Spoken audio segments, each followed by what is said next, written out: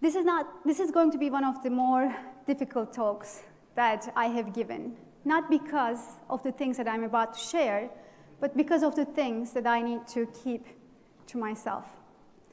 And you might be asking, like, why? What is she talking about? Right. So I'm a keynote speaker on KubeCon stage in 2 days. And my research team and I've been working relentlessly on this report, this thought leadership article, on top publicly available containers on Docker Hub. And in the last couple weeks, we are burning the midnight oil. And I'll be sharing those results right after we publish the report online tomorrow. On stage, I'll be talking about the high-level insights.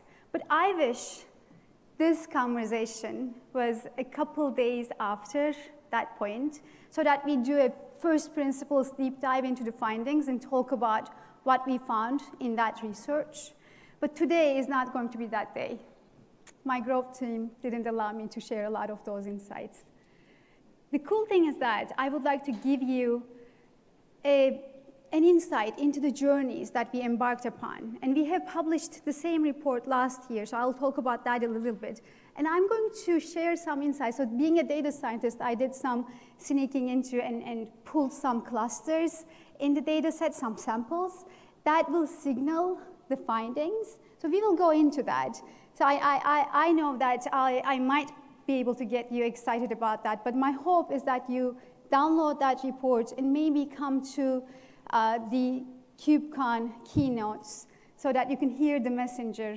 My goal for that speak is basically just get out of the way of the message, because I think, I don't say this very lightly, but this time I think data speaks for itself. Before I go into any detail, I would like to talk a little bit about myself and Slim.AI, the company, the startup that I work for. Before I do that, though, can I see a show of hands? How many of you have heard about Slim.AI or Docker Slim? Wow, impressive. Several people. So Slim.AI, or maybe I should start with Docker Slim, because that's our open source genesis, our DNA. Docker Slim is a popular GitHub project on container optimization. It has been on GitHub for about 7 years right now. A lot of stars. We have passed 15,000 stars a while ago. And again, it is our open source genesis and DNA. With Slim.AI, we take this technology and we build upon it. This is this core foundation that we are extending, making it simpler, it's more secure, layered, and more efficient with Slim.AI, our SaaS platform. At Slim, we are scanning hundreds of thousands of containers regularly. This year alone, we have seen more than 900,000 unique containers in our SaaS platform. And as a data scientist working with this data, and my research team doing the same, we observe these containers, we deconstruct them, we try to understand what makes these containers developer-friendly and production-ready. So last year, around this time, we published this report, Slim.AI Top Public Containers Report 2021. And I will go into the details a little bit, and again, I'm going to talk about the delta between then and now. But before doing that, I would like to say something about the data. So this is the type of data that, again, as a data scientist, I really enjoy, because it's dry, hard, cold facts. Right? I can go into the system, pull the data, look into the trends and whatnot. But for me, although data is beautiful, it's decision intelligence that matters. And for that, you need to look into the people and the processes, the data, that data's impact on people. To be able to do that, this year we partnered with a research firm, Dimensional Research, and we carried out this survey, this global randomized survey, asking questions to developers and DevOps engineers. And being a data scientist, looking at people, I see data points. I'm joking. I would like to ask some of the questions that we asked to those developers to you, and I would love to hear your opinions on that. I would basically like to take that survey to a test drive before we go into the technical results.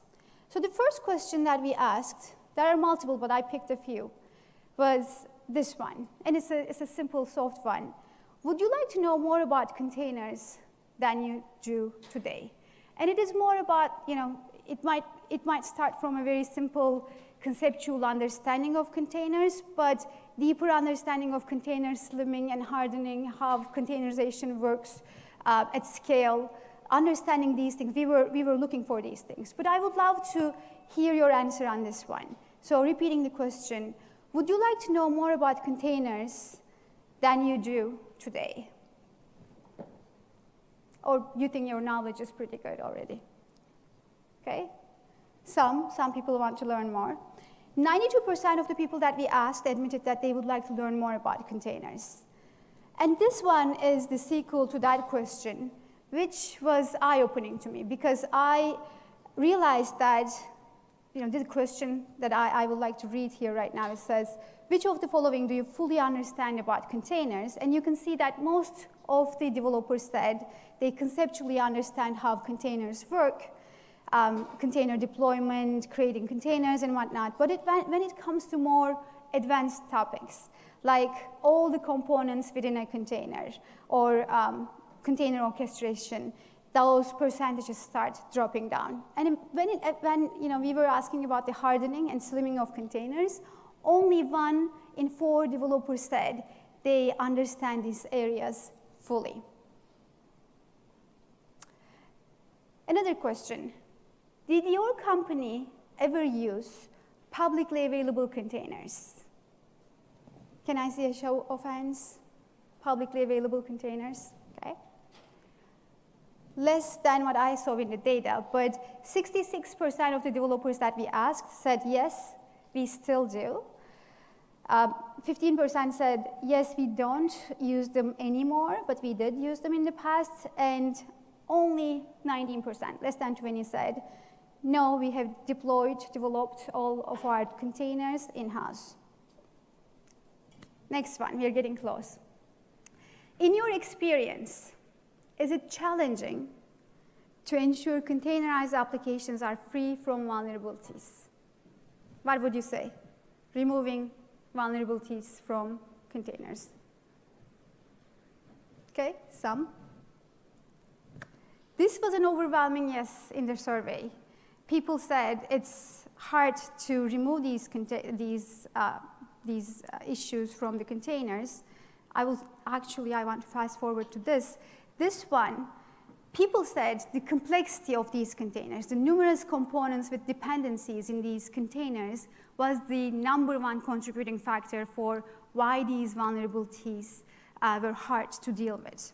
Others mentioned that it takes a lot of time. Some people mentioned manual processes. Actually, this one, the manual processes one, was interesting because more than 50% of the developers who answered said they are removing, slimming, hardening their containers via these manual processes. And one last question, this is something that there's a lot of discussion in the industry about this one. Some people that it's a land that's out of reach. Some others think that it should be enforced. But I would like to ask you and get your opinion.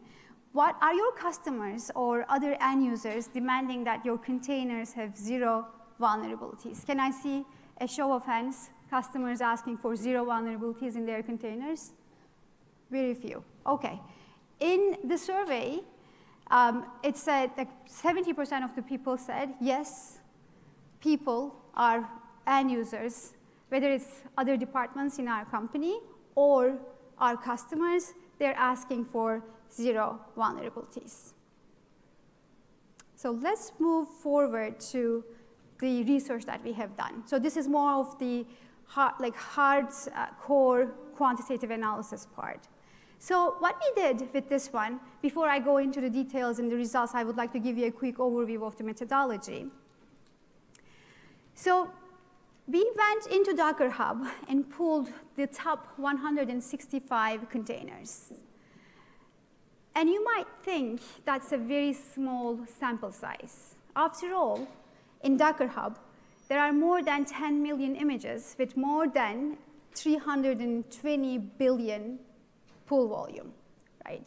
So 165 may seem like a handful. But these containers together are a huge sample size in terms of the pool count, but because they account for more than 30% of the pool volume. Okay. But there are certain containers in this sample size, in this sample set, that has been pooled by 5, 6, 7 billion times. Okay. After we pooled them, the latest versions of them, we curated them into 9 different categories.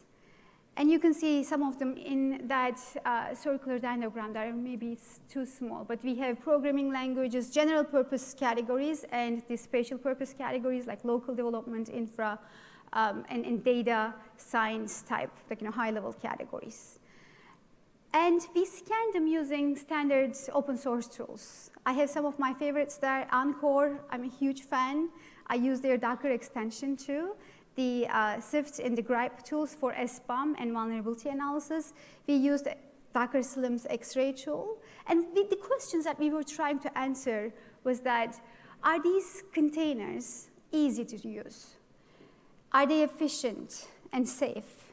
And will they cause any issues when we push them to production with our applications? Okay. And we've been looking into these regularly, scanning them every day, looking into a time series analysis, how the vulnerabilities are evolving in these containers regularly. But at that time, here were the high-level findings. Okay? The first one was that there was this perfect correlation between the scan times of these containers and their sizes. Okay? For every 500 megabytes added to the system, we were seeing 50 seconds longer scan times. And if it is a few containers being shipped by a developer every now and then, that's one thing. But we know that scale changes everything. Right? If I ask you to buy me a pint of ice cream, that's one thing. If I ask you to buy me 20 million of them by next Monday, without letting any one of it melt, it's a different problem. So at scale, these things start mattering. The second finding was about the complexity in these containers. Okay. So there are a few box plots charts on the right-hand side, and we are looking into spatial permissions, libraries, packages in these containers. Let's do a deeper dive in one of them, the packages. So you can see on the x-axis here, I'm showing programming languages, web development, all these different categories that we have. On the y-axis, you see the number of packages in these different container categories. And you can see that it is not just the outliers, but even the averages are surprisingly high. And if you think about this, right, in programming languages category, for example, the average package size is about 350, right? This number is supposed to be the tip of the iceberg. Because there are studies, I'm sure you might remember, there's this one, but there are multiple studies like that. This one is from the Darmstadt University 2019 research, where they looked into a specific ecosystem, the NPM ecosystem. And they said the package reach of the top 5 packages was between 134,000 and 166,000 dependencies, other packages. So a single package, it's one of the top, obviously, might have 100,000 other packages. So a container having 400 packages, right, each one having thousands, in certain cases hundreds of thousands of dependencies, you realize that the tip of the iceberg is an iceberg in this case. And maybe one note to make here about the packages. You might think that I am proposing that we should be removing these packages, these tools from these containers. I don't think in those terms. I think they make the developers' lives really easy. It makes it very experimental, fun to work with these containers. You can test and deploy and build applications in more easier ways with these types of tooling. But the problem is that they also represent an attack surface, and it implies a need to automatically remove these things, especially if they are redundant to the system. Otherwise, they will make it to production. Okay? So the point that I'm making here is that if we don't make the conscious effort to remove these unnecessary, redundant packages, we will be incurring tech debt down the road. The third learning was building upon the category, this packages category, is the vulnerabilities. So I'm not going to talk about the vulnerability count right away, because you know that, and there are security experts, I'm sure. I have spent a lot of my career in cybersecurity industry myself. Attack surface is more than a vulnerability count. There are the user's permissions that we were just talking about, right? If the user is root, that can create a ton of issues. We talked about packages. There might be a ton of other issues that are important for an attack surface. But I'll say this. Even the average count of vulnerabilities and the outliers, obviously, were too high, was concerning to me. In fact, you know, some of these having 2,000 vulnerabilities, like, I was looking at these and I thought, if a DevOps engineer has to ship some of these containers, where should they even start, right? So we looked into the severity categories of these vulnerabilities and realized that 20% of the vulnerabilities were belonging to a high or critical severity category. My expectation was not more than 5, and it was 20%. And this year, and I can't give you numbers, but it grew up. It increased significantly. But you can see that across all categories, from web development to programming languages, there are a lot of critical and high severity level, high severity vulnerabilities, except the base OS one, which has, you know, some vulnerabilities, but definitely not the critical and high categories that we had here. So focusing on one of those categories, the programming languages, right? This category seemed to be very much in line with the averages that we were seeing. So not necessarily the most vulnerable, you know, high in terms of package counts and whatnot, but also not innocent as well. So let me pull a few things and start comparing 2020 to 2021 with respect to the last year. So I pulled Golang, Node, Python, Rust. I could have pulled many more. Are these in line with like the things that you work with? Is there any other programming languages that you would love to see in such a comparison, for example? Or are these interesting enough? Good? Okay. So if you look into it, like I am just showcasing the number of vulnerabilities year over year, so 2021 versus 2022, between Golang, Node, Rust, and Python, as I said. As you can see, the only one that seemed to have improved slightly is Node, not slightly. It seems substantial. The other ones, Python has increased by about 50%, Rust increased by about 50%, Golang increased by 20%. So all of them have more vulnerabilities.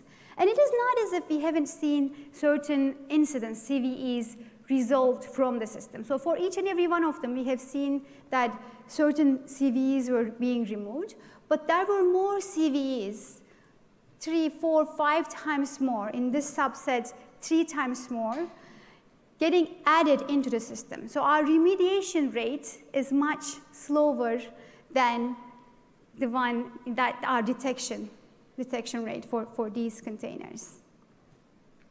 This is looking into the severity levels of that one, and I would like us to focus on, I hope you can see the details here, but what we have is, it's the same order. What we have is Golang and Node on top. 2022, this time we are looking into the percentages of these vulnerabilities that we have seen. And you can see, for example, we said Node has less this year. So look into the 2021 vulnerability distribution for Node, and you will see that there are a lot of low and negligible category vulnerabilities. And if you look at this year, the high and critical level of vulnerabilities has tripled. So in a year, yes, Node made progress in terms of removing a ton of the vulnerabilities, but then we also added 3 times more high and critical vulnerabilities, which puts a shadow onto the improvement that we made. Others were already, you said, they have seen more vulnerabilities, some resolved, but a lot more has been added. And when you look into Python, for example, the percentages of these critical high incidents, medium incidents, they are also much higher than compared to last year.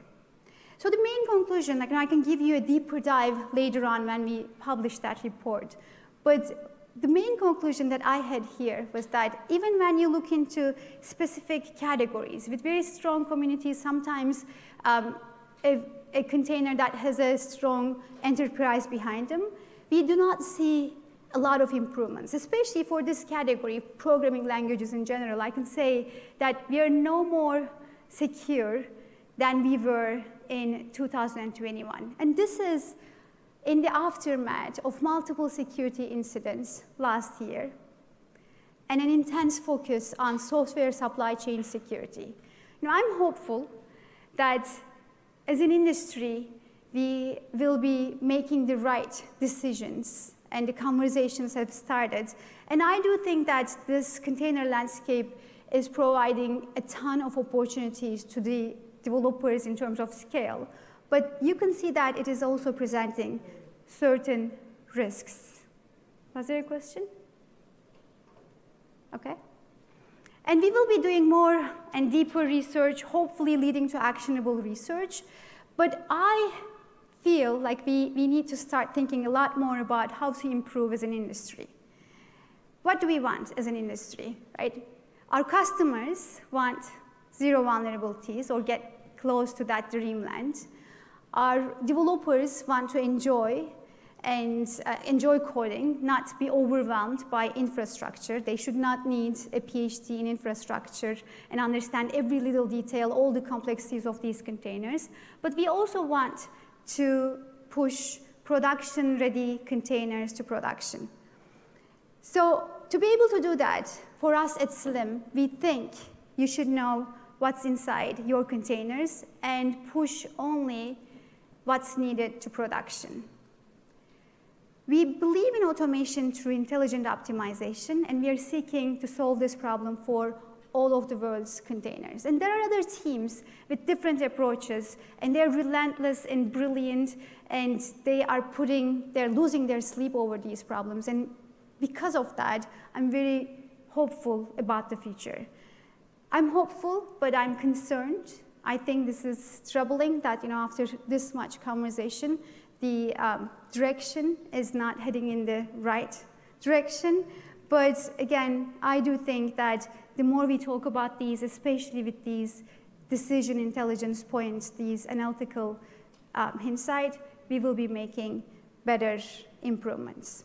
So with that, thank you so much for listening to me. I would love to hear more of your comments online, on Twitter, on LinkedIn. Let's connect and continue the conversation. Thank you so much for your time, and looking forward to connect in the conference. Can you take one question? Yes, I think we have time. First off.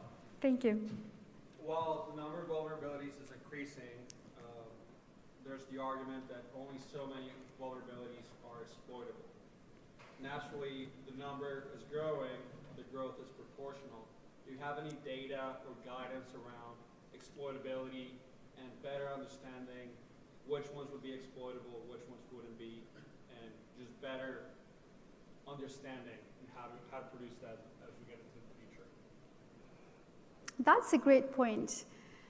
So not all vulnerabilities are created equal, and some of them might not be even exploitable. I definitely agree with this. I have seen certain vulnerabilities, certain packages being in different paths in a container, for example, right? The same package can be represented in the same container in 40 different pathways. And the same package might have, like several different packages have the same CVEs. That same CVE in a different package, in a different runtime, represent a whole different risk level. So even the same CVE, even the same package might have a different security rating in a container itself. So it's a very nuanced, detailed problem.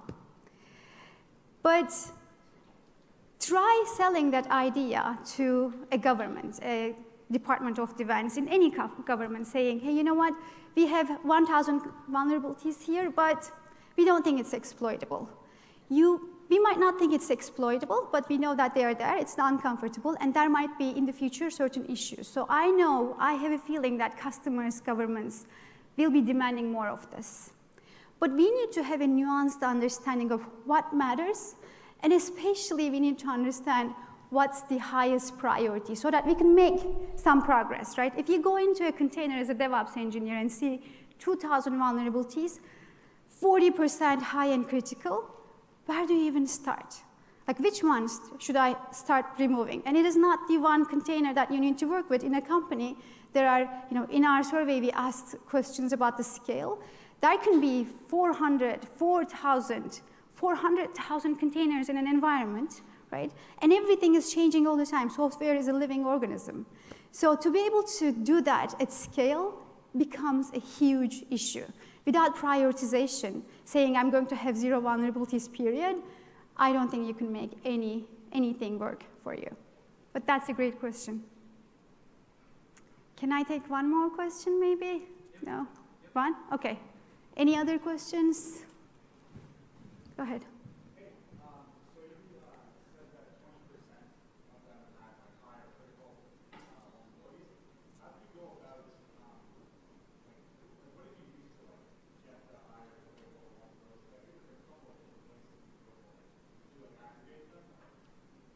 So the question is, we have seen 20% in the previous report, critical and high category vulnerabilities in these containers. How did we go about scanning and finding them, labeling them? Yeah, depending on which scanner you use, you get different results. Oh my God. I have pulled my hair so many nights just like trying to figure that question out. I'm so glad that you asked. So many different, so there are certain scanners that don't even reveal certain CVEs. Some others do, some people say like, over-counting things, just like looking at the CV and the same package, different path as a different incident count, which I think shows the effort. It's an occurrence, but it's not necessarily a unique CVE. So these scanners need to be standardized. Hopefully we will do that soon, because I have, again, spent so much time to understand, compare these. We are putting that into our Slim.AI platform so that you can easily diff these vulnerability scanners. But you can see those diffs can be huge. So same container might have 1,000 vulnerabilities in one and 2,500 in another. And they're both correct. And sometimes you need to take a step back and understand, but you don't have the time to do this because we just talked about the scale issue, right? We need to standardize these for sure. I think I understand how each and every scanner works from a design perspective. So I used Gripe, Trivi, several tools, like all the things that the usual suspects. I understand their design principles, but they're very different from each other. And it's a headache. That's my answer, I guess. Thank you.